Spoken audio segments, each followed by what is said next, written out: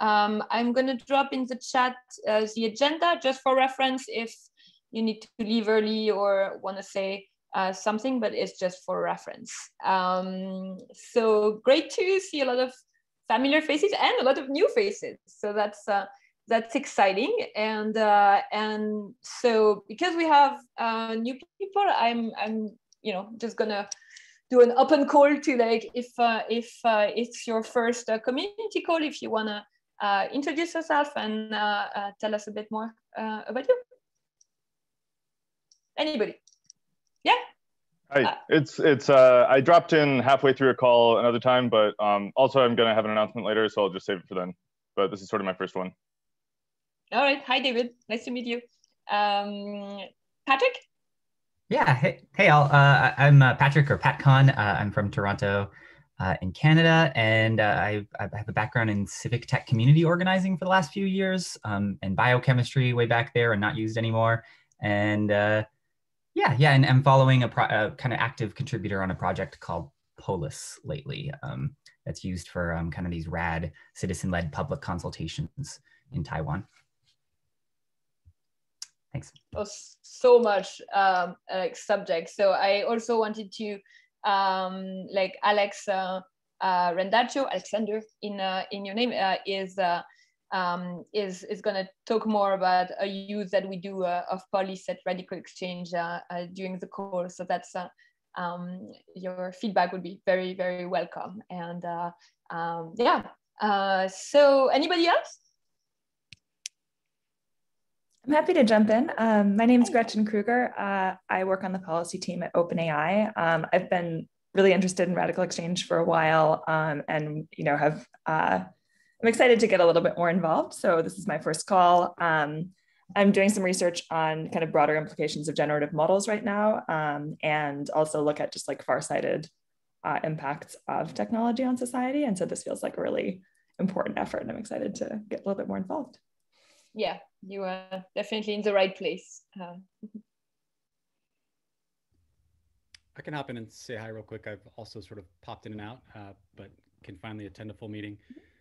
Good to see you, Matt and Kevin and others. Taylor Kendall, I'm based in Colorado and work on a project called Learning Economy, basically looking at sort of distributed models around education and employment. So RxC has intersected our work in many ways. In fact, we've got time set up later on to chat, I think with Matt and Glenn and others around some of the work and where overlap might be with some broader work with the World Bank, looking at really disrupting education. So glad to be here. Good to see familiar faces. Thank you, Taylor. Anybody else who's not shy? Hello, I'm Lucas. I'm a student studying econ at Harvard and a CS MIT. So I'm assisting research at Opportunity Insights, and I founded a student nonprofit, Revna. So it's a platform for panels, for fellowships and thon events. So here we have these collaborative hackathons where we use, for example, quadratic voting for data science, for public policy, and really any open source projects for over 5,000 students. So right now we have a Triple Helix conference series where every month we have an event for about 1,000 students. Brilliant. Thank you, Lucas. Hey, I'm Evans. Hey, I work at Consensus. I am a lurker, pretty much. I'm just interested in RadicalxChange. I've been a part of the mailing list for a while. I've been meaning to attend one of these, so here I am. Thanks for joining. This is great. And another one. Oh my God, so many new people. This is great. I mean, feel free to introduce yourself in the chat or raise your hand later if you want to talk about your project. David, because you might have to run, you said, like, I think that might be a good segue to, or maybe you did not say you have to run, but like, I know you mentioned in the agenda, in the form for the agenda, like your project and regarding like AI and like, I would love to hear more, and definitely a lot of people involved in AI in this room. So can't wait to hear more. Yeah, I'm really happy to tell you guys about that. Project is maybe not exactly the right word because it's not so specific as that. But basically, I just wanted to tell everybody that I am going to be starting a tenure track position at Cambridge working on machine learning. And I'm very interested in AI governance and AI ethics and AI safety and how all of these things sort of relate and relate to some of the ideas in the RadicalxChange community. So I'll say a little bit more. I'll tell you like a tiny bit about myself, my background, where I'm coming from, and my involvement with RadicalxChange so far.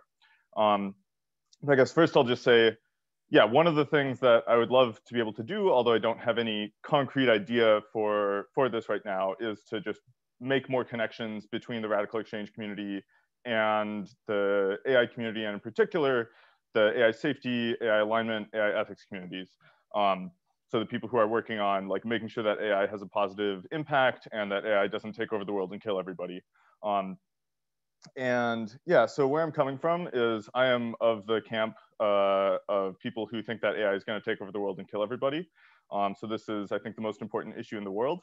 And that's sort of the focus of my, my career and my life, is to make that less likely. And I've been interested in that problem for, I don't know, maybe 7 to 10 years, roughly. It's one of the reasons I got into the field of AI in the first place.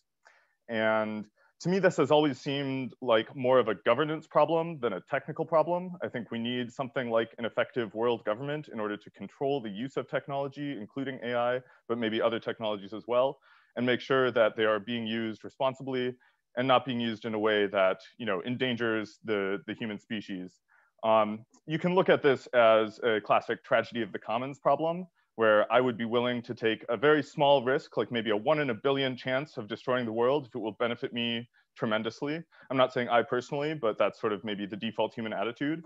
But of course, if everybody has the ability to make that trade-off and takes that choice, there's a very good chance that we will in fact destroy the world, because there's 7 billion of us, and if we each roll a 1 in a billion chance die, that starts to look very likely that we're all going to die.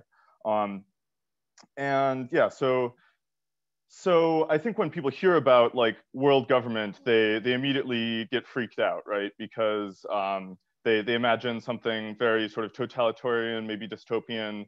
And I think that's a very real concern. And we know that AI has the possibility to concentrate power dramatically. And so I think what we would really like is we would like a way to solve these sorts of coordination problems and solve tragedy of the commons every time it comes up. And that's sort of what drew me to some of the ideas associated with the RadicalxChange movement. Is I view this as really the most promising way towards having something that is actually ethical, democratic, and just for lack of a better word, good, that still allows us to sort of solve these kinds of global problems and really prevent and fend off these kinds of existential risks. Yeah, so besides that, I think there's a lot of, so I don't know how many people are familiar with this idea or have even heard of this idea before outside of a science fiction context, that like AI is going to take over the world and kill everybody. But it's an idea that I think is actually gaining a lot of traction within the AI community. And I've been, harping on this for 7 years since I started at the University of Montreal. This is working with Yoshua Bengio.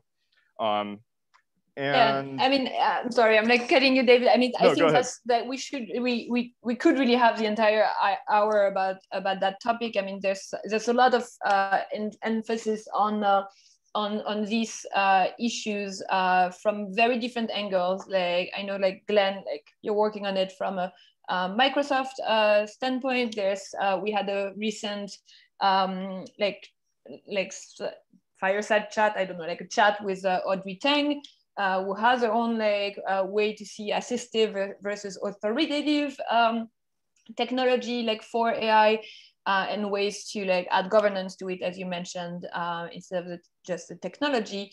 And so I think I mean, I'll let Matt or Glenn add anything to or Jen like on the topic, but we're really trying to have more workshops like focused on these ideas and AI specifically on like specific topics. So so as I see a lot of people, you know, especially in today's call, I think this is probably the next one we're gonna start.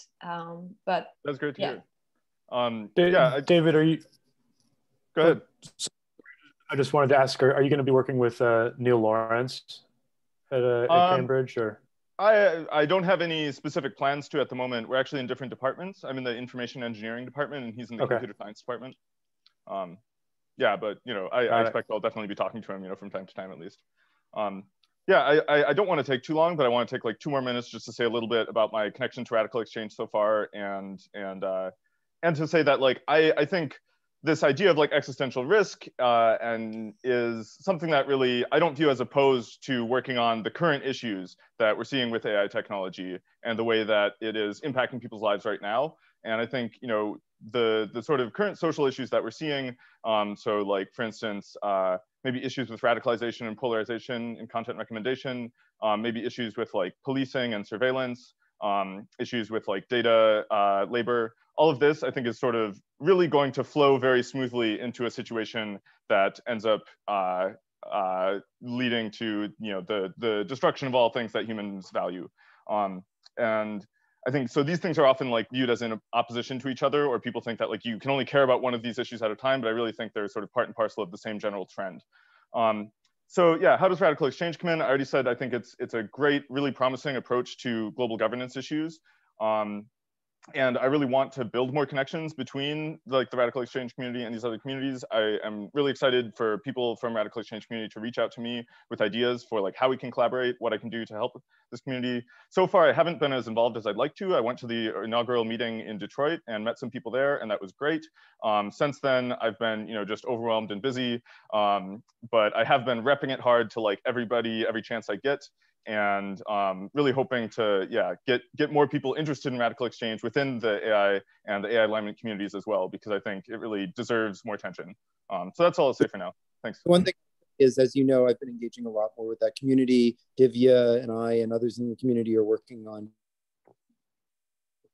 just to reinforce your point, I think to me, the key element is not viewing sort of the world governance and the AI as two separate things, but rather viewing these as all a socio-technical system. And it's about the socio-technical system being one that diffuses power and incorporates people and is participative in its design. To me, that's really the right vision. And I actually think in some ways that moves us beyond AI at all. Like, I think it's actually a different way of thinking about technology. It's thinking about technology as this integrative process, so.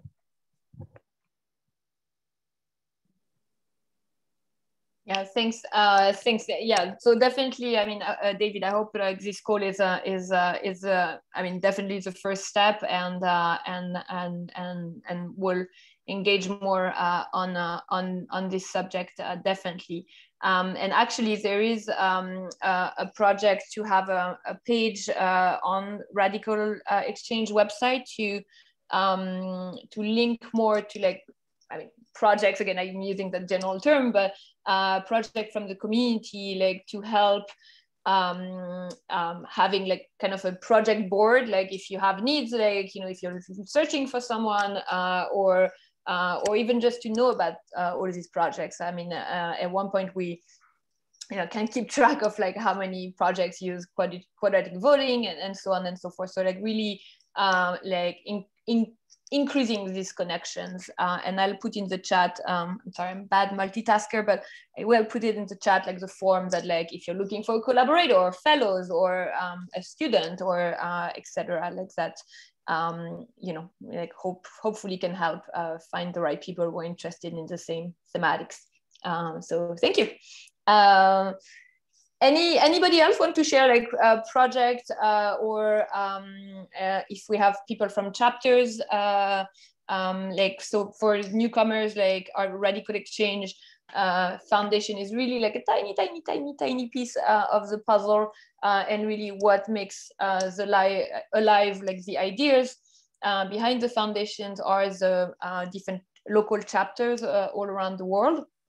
So that's something that is not thematic like AI or like data dignity, but it's really like connecting to local people, and it's really that is the core of the movement. So really encourage you to reach out, if there's a chapter near you, if you want to start a chapter, and your contact is Angela, who is here.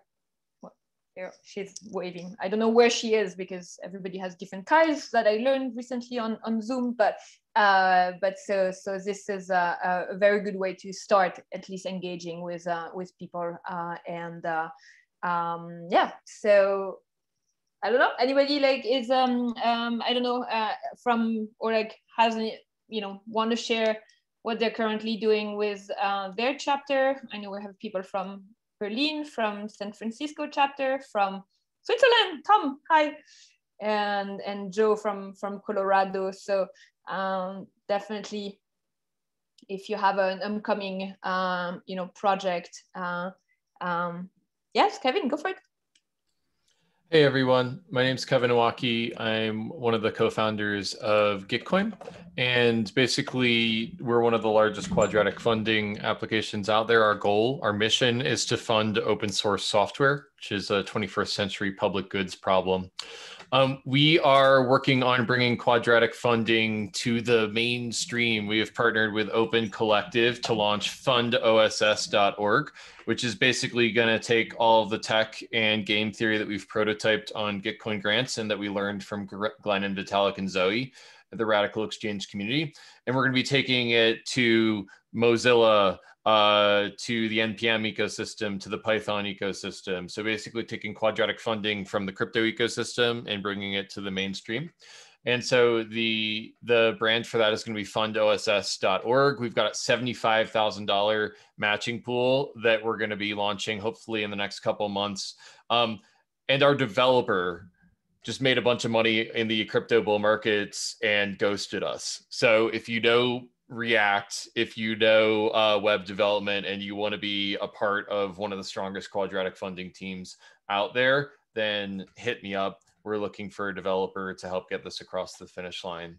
But we've got the capital, we've got the brand, we've got the partnership, we've got the design for the product. We just need development. So that's where we're at.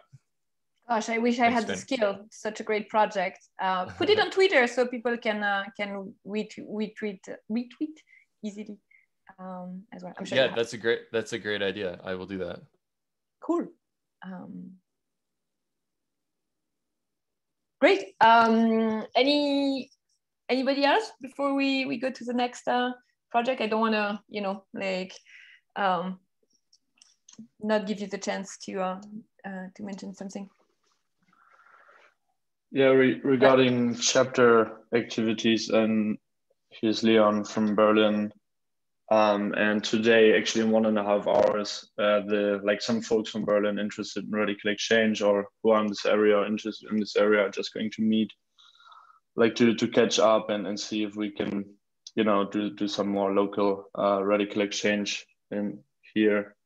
So I'll just post the Zoom chat, the Zoom link on the chat. It will start at 8 p.m. Berlin time. So just in case you are interested to join. So it's today, Leon? Yeah. Ah, nice. In 90 minutes. So many calls you have today. And Leon is too modest. Like he's really reviving the Berlin chapter. So if you are, and I want to say, someone asked me once, if you have to live in San Francisco to be part of the chapter. No, if you're interested or have lived, somewhere or want to focus on a local, matter, really, feel free to join. There's no, and there's no one chapter that is the same as the other. So that's the beauty of it. We are actually going to, we launched a Discord channel for the chapters to be able to communicate between each other. So that's going to be exciting. So yes, Patrick. Yeah, I dropped a link in chat, but I could say it out loud.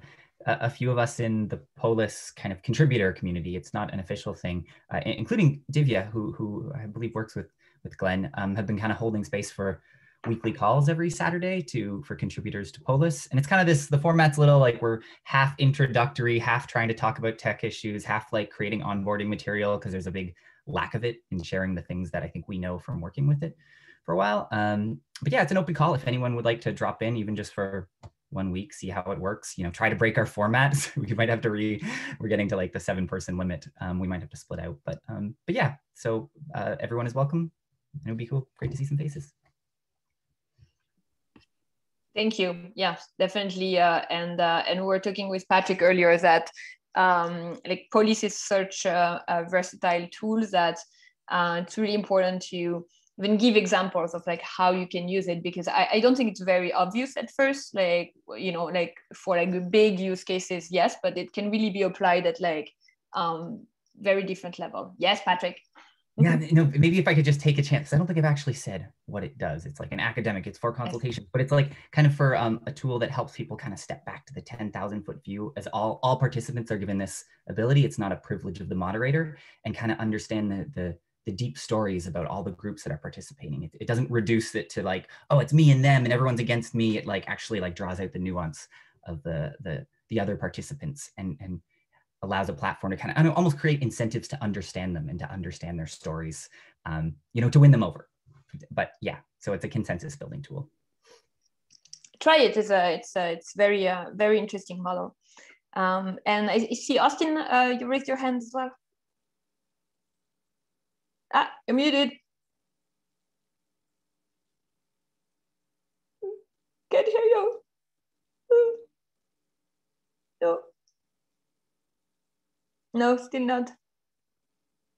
All right. Well, if you manage to get like whenever you manage, you can please feel free to talk. But I think Patrick, like the mention of Polis actually is a good segue to actually one of our use cases that we're working on and use of Polis in one of RadicalxChange's project, which is called RadicalxChange Voice.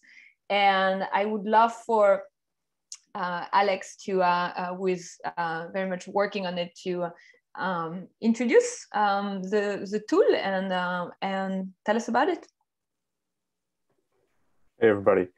Yeah, really excited to share this with you. I've been working really hard on it. And so we wanted to make a quadratic voting tool online, but we wanted to solve a couple problems that quadratic voting itself doesn't address yet.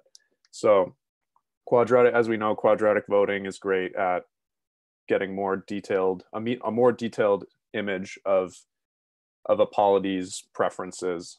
But what it doesn't address is A, the problem of who gets to participate in the democratic process, and B, drafting the ballot to vote on using quadratic voting. So we wanted to create a one size fits all process that covers the whole, all three of those problems democratically. So that's what we're trying to do with RxC Voice. And I'd like to take a second and just click around the beta version for you right now. So I'll share my screen. Oh, I think somebody needs to, okay, great. Here we go.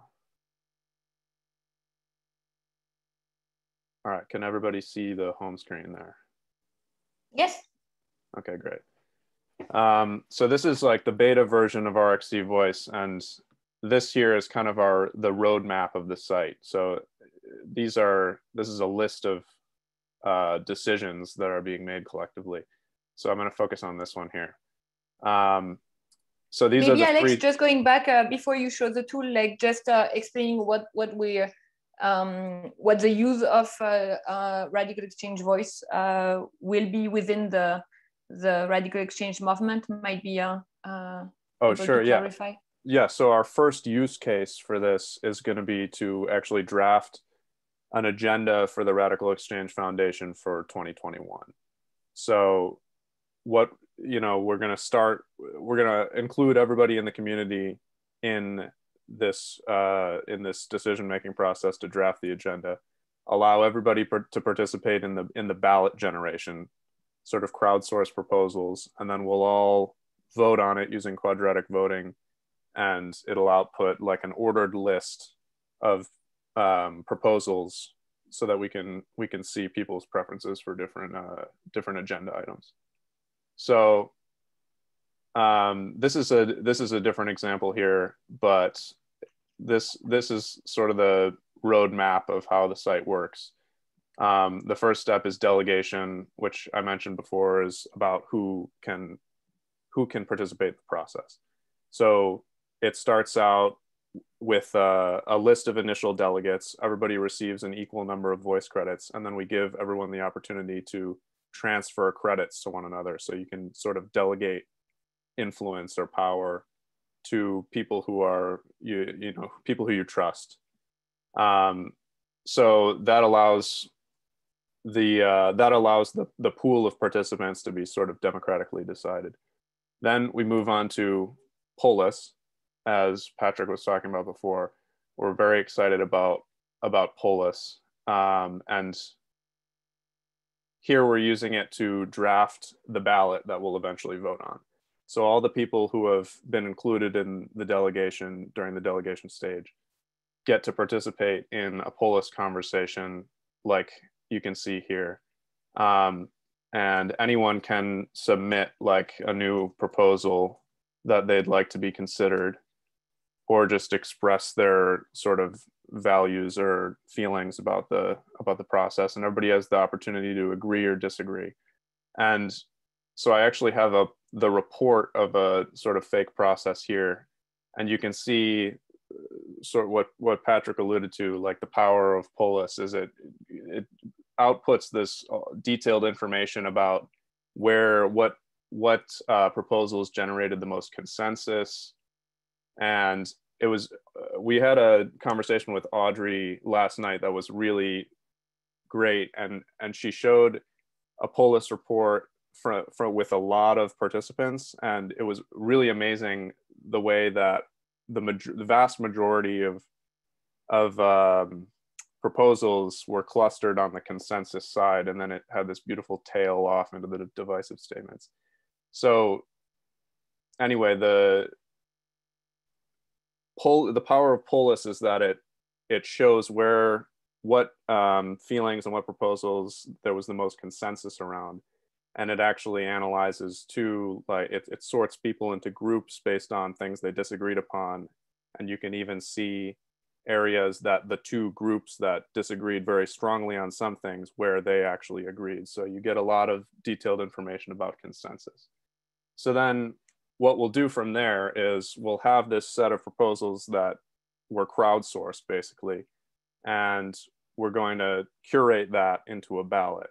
So the way we'll do that right now, this is something we've been working on, and the idea right now is that the sort of administrators of the process, which will be team members from the foundation, will take the top consensus getting proposals and curate them into a ballot. But we're playing with ideas about how we can then sort of loop back in the community to sort of ratify the ballot. And one idea that Matt and I have recently started discussing is to automatically add one proposal to every ballot that says, do you support this ballot as it's currently appearing? And you could set a threshold at which, or if the output there on the ratification proposal was positive, then the results stand.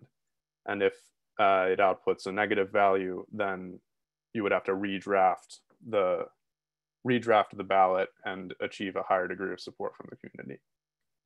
So at that point, we have this crowdsourced ballot, and we can go to this cool quadratic voting tool here. And these would be examples of proposals that the community suggested. And I can click around and add votes and see my voice credits disappearing up here, and then see the results.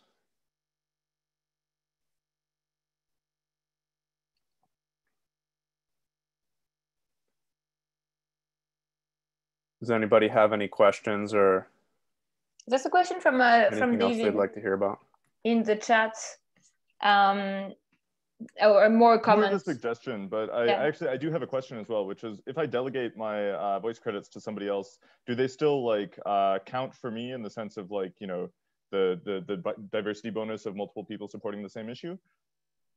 That's actually something that that we've been like workshopping a lot. It's an interesting issue because there's a lot of different ways to slice the cat, or whatever, insert your expression here. The original idea was that you delegate credits. Oh, I actually left out thanks for pointing that out. I left out a key point here. All of the voice credit transfers in the delegation stage are matched using quadratic funding. So that's a key element. So one way that you get that bonus for like diversity of opinion and consensus is that if I give one voice credit to you, David, and everybody else in the community also gives one voice credit each to you, then you're going to get a very high match from the quadratic funding pool. Yeah. So that's one area that happens. And then it's something else that I've been discussing with a couple people, the consideration of whether you spending my voice credit that I delegated to you should count as a vote from you or a vote from me, because while it's obvious. So Alex, I would just suggest sometime you and I should just have a chat about this. I pretty strongly feel that it should not get an additional diversity bonus, and I've thought through it a bit, but just in general, it would probably make sense for us to just have a check-in about some of the design issues you're facing. Yeah, that would be great. Yeah, and I think the simplest answer is definitely to once the voice credits are delegated, just have everybody's votes count as they stand from that point on, because it also is, you know, gives a clearer output about what people's preferences are for different things. Anybody else? It'd be like double bonusing it otherwise. Yeah. I mean, and we'll have like, this is really just like a very high level introduction. There will be a lot more, but remember, this is going to be iterated, and obviously not everything will be implemented at first, but this is why like the feedback is invaluable. Lucas had a question. Yeah, how does voting against work here? So are they summed and then subtracted? And then for the proposing, just want to make sure that if there's multiple similar solutions, it doesn't dilute the voting. So to clarify your first question, I'm not sure like exactly what you're asking, but I'll just say the way that it works, and then maybe that'll clear it up. The negative voting is the quadratic cost is applied in the same way. So if I contribute three positive votes to something, then I square it and it becomes 9, and then I add 9. And if I contribute 3 negative votes towards something, it becomes -9. Does that answer your question? Yeah, and can I think I have part of the answer here. Oh, Matt, Lucas, which is that, so the problem with, you can't hear me? Sorry, I'm having bad connection problems. Can you hear me now? Yep. Yeah, it's better. The problem of dilution due to similar proposals is the most important place where that's addressed is in this curation stage. So in other words, the results of the polis conversation are curated into a ballot, and one of the values in that curation process would be deduplicating and ensuring that the different proposals are essentially distinct and genuinely trading off against each other instead of competing with each other, right? And then the results of that curation process will be the ballot. And one of the, as Alex was suggesting, we're thinking that, we're not sure yet, but we think that one of the best ways of dealing with this is that one, make of we're losing proposals you. on the essentially ratification of the curation process, so that if there isn't, oh, can you hear me? It's choppy. Like the last sentence hello? was choppy. Hello. It's better. Matt, I think it's too weak for you to try to speak. I think it's going out too much. Okay. Yeah, I mean, thank you, Matt, for clarifying. I think that's we'll definitely have like workshop. Like if you want to be part of like the early like beta testers and definitely that's how it's going to work. It's really for the community and so your feedback will be asked and appreciated. Let's go back to Austin. Austin, you said you fixed. Can we hear you now? Can you hear me all right? Yes. Oh, you can hear me? Awesome. Yeah. So I just wanted to introduce myself. I found out about this meeting through PatCon. He sent something in one of the groups I'm in called Natives in Tech. And so I am the co-founder and CEO of a project that I'm working on called Shock Talk, which focuses on creating financially sustainable and culturally appropriate patient-provider relationships for Native American and Alaska Native people. So, for self-identifying Indigenous peoples as well as those from federally recognized nations. And I'm also the Director of Technology at the Urban Indigenous Collective, which is focusing on the public health of urban natives in the tri-state area, so Connecticut, New York, New Jersey. And just a quick piece of where I'm at in terms of Shock Talk as a project. Been leveraging some support desk software to boost omni-channel communications. So rolling that out, integrating like a messenger bot into like Facebook Messenger, WhatsApp, iMessage, that kind of a thing, and then moving to a React, probably a React Native front end for iOS and Android. So just wanted. Oh, and also I'm a member of the Chakor and Chakri tribe of South Carolina as well. I'm Chakri Tutelo. Some people call us Chera, broadly call us Tutelo. So just wanted to introduce myself. Yeah, no, thank you. And I know you're in your car, but if you can safely type your projects in or like links in the chat, that would be great. And definitely would want to hear more. And thank you, Austin. Absolutely, yeah, thanks. I'll drop those in. Awesome. So after talking about AI, I wanted to bring back like a subject we talked about at our last live stream, which was about data coalition, which was moderated by Crystal, the amazing and unique Crystal Good, and had Tracy from Controller was also part of our fellowship as a panelist, and I'm trying to put the link to the recording in the chat. But so Matt or Jen, you were in the panel. I mean, listening to the panel. I just wanted to see if there's something that. Sorry, that's Matt talking at the panel. If you wanted to mention a few things on that subject, like kind of like lines to look at, or just a few pointers for people who haven't attended.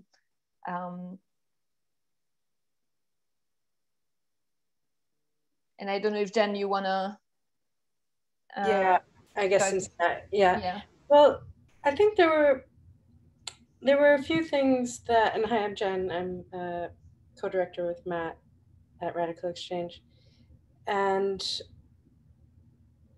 I think it was great to have the conversation between like somebody that's representing a bit more data dividends and somebody trying to build a data cooperative. One thread, and so I don't know how many of you actually watched it, but the person moderating, also Crystal Good, she she's run for the social media senator, which is like a self-fulfilled role and self-created role in Appalachia, and so she's an artist and has also been kind of advocating for data unionization in an area which is predominantly former coal mines or currently former coal mines, and so making that distinction and link between the two communities, or between the two ideas. And so I think that the ideas of and the arguments for data cooperatives and data dividends, and that it's not about us individually owning our data, but that we socially and collectively create data that makes it valuable as a collective. And so I think that was all very clear. But the one thing that is continually not clear is basically the corporate stronghold of databases and data as their property. And that's something that I'm not sure if anybody's thinking about overcoming. And then the other thing was just more like clarity of, it was brought up to join a data coalition. You know, what if you have data coalitions that you advise and want to share with each other, that would probably be very useful as well.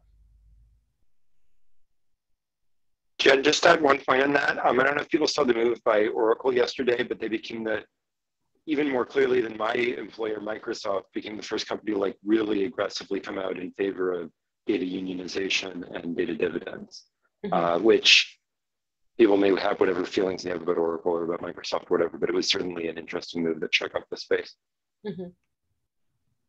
Yeah, I'll check it out if anybody else has thoughts. Do you think it's really, Glenn, do you think it would really advance to the degree that, you know, we kind of talk about with data dignity, or do you think this would just allow corporations to retain the same power and kind of be able to have some dominance of the market because they're adapting?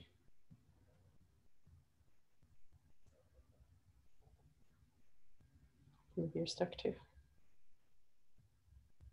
Connectivity issues today. It wouldn't be fun without them, you know. What would be the point? I mean, they had a lot of, like, as you said, Jen, like they had a lot of different approaches to the same problem, and to be honest, very, very good speakers as well. So it's like, for something that can be very complicated and still, you know, in the making, it was giving a lot of clarity on like at least like a few actual things we can do. So definitely, like I mean, if you have time, watch the panel, but also follow Crystal, Enoch, and Tracy, because there's a lot of great projects. Yes, sorry, did you hear something? I feel like I'm in Clubhouse where like everybody's like, who is speaking? Who is speaking? Where are you? In the middle, at the bottom? Yeah, hi, I am Amit. I wanted to add just that that I think that RxC community should have an open source repository where people can put in their codes and data and stuff. And if their code is not fully open source, that they can at least put their modules where they use RadicalxChange components in their codes and algorithms. Also, it's not any personal comment, but just a suggestion to the community that currently it's not the community is attracting a lot of people only from like a cryptocurrency ecosystem. So people are mostly talking about like NFT, etc., and coding and etc. But I guess that if it needs to be if it wants to become a political economy movement, then it also should attract like people from academic and also like people from political, philosophical, and political economy background. Also, like I finished a book from Mariana Mazzucato recently, who wrote about like a book, Mission Economy, where she talks about like how if a state wants to build things for its society, it can launch several different kinds of projects, which if they are itself in like if they are democratic in itself, then they can produce a society that can like um, uh, that can be called a state, but also remains democratic, like a different sort of economy where state doesn't regulate, but builds things that people can use for for their in general life. So I guess that radical action should also consider influencing politicians and other people to who want to transform the society in some way. They are, if they are open to new ideas and other things that radical action community can provide, then I guess we should be approaching them and ask them to make a different transition, take different transitions into their like political manifesto and election manifesto, etc. Yeah, no, thank you, Amit, for the feedback. I think there's, I mean, definitely as I mean, we are working with institutions. I mean, there's like, unfortunately, don't have time to go in details, but this is something that we really are careful about. Is not. You know, there are a lot of people from blockchain interested in radical exchange for like more ethical ideas, or like, you know, like broader ideas of decentralization, digital identity, and so on. But definitely like not a blockchain like foundation, and also because we're a foundation, like we can't be political, but there's a lot of work being done by I mean, by the chapters, Matt and Jen and Glenn definitely on working with you know, like the state of Colorado and like and institutions to help them work better. And again, like you know, this is also very open to new ideas. I mean, I think there's some, you know, we're definitely like pushing some much further, like quadratic funding and quadratic voting, and but definitely working on other projects, and you know, for example, like AI definitely is part of it. So thanks for your feedback, and definitely we'll it's a good angle. Just being mindful of the time, there were a few things I wanted to mention. Well, maybe we can, or Angela, if you can put in the chat, like just to finish on the data side. After the panel, Matt published an essay called "The View of the Future of Our Data" in Noema. So definitely a good read. And there's a lot coming up actually in March. Like a lot of events picking up, obviously remote, but a few things we wanted to let you know, and I'll put it in the chat as well if I can after, or I'll put it in the notes so you'll have them. So Wednesday, today actually, Matt, you have a conversation on data right policy and privacy. I don't know if your internet is better, if you want to say a word about it.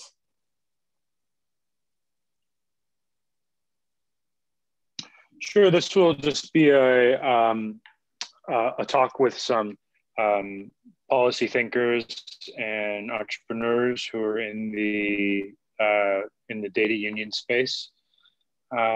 Should be a good conversation. So if you're interested in tuning in, please do. Thanks. And it's 5 to 6 EST or PST?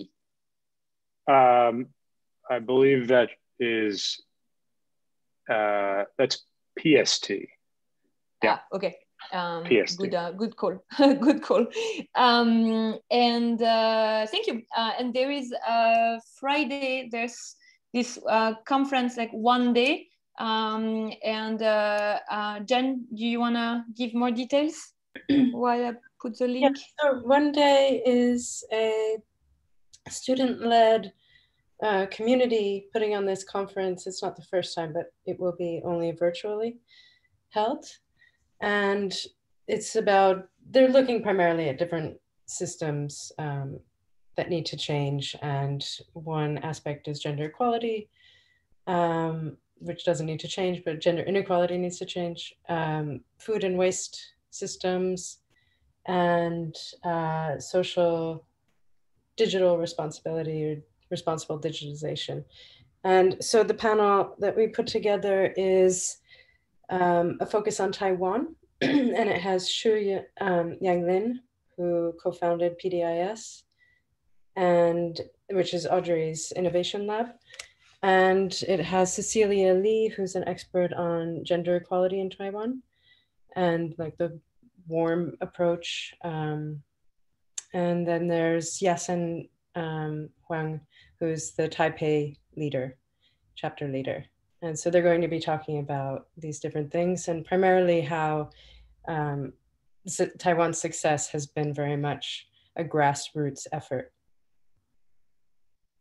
So that's going to be, I think it's 10:35 a.m. CET. So it might not be a great time for those in Pacific or, yeah, the Pacific Coast. It's but the conference, so that's the time of the panel, but the conference is the conference, yeah, it goes on for 2 days or a day and a half, but I haven't looked at the other panels. Yeah. So I put the link, and there's also a discount applied that I think it's Audrey, right, who shared it with us, or anyway, we have a discount for the community, so it's pretty cheap for the content. So that's very nice of them. And then one thing next week, that we're releasing the 3rd episode of RadicalxChange's podcast.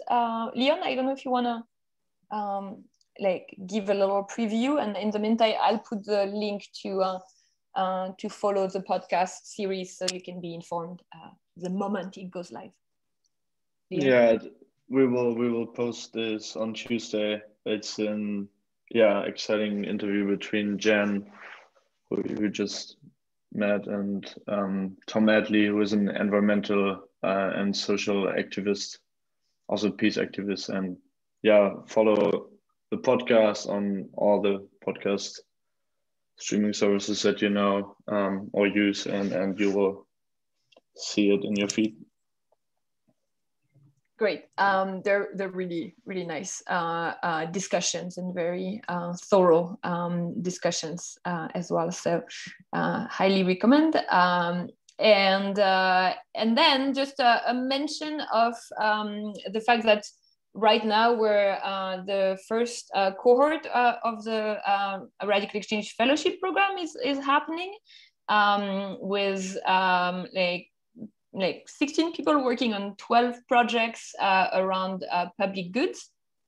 And we will have a closing event open to everybody on April 1st. This is not a joke.